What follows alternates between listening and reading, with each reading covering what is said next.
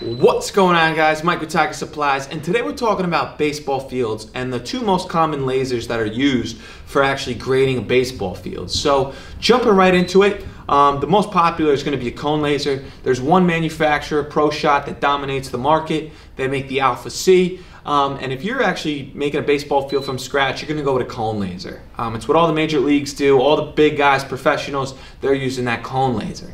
Now, the debate comes in when you're doing the restoration of baseball fields, okay? And it really comes in particular where if the field wasn't created with a cone laser, let's say it was just used with a single grade or a dual grade laser, the actual restoration is going to be easier using a dual grade laser. And the reason being is because you can isolate the problematic parts of that field much easier than you could with a cone laser. So typically on the restoration, there's problematic parts, right? It might be the foul zone, it might be by home plate.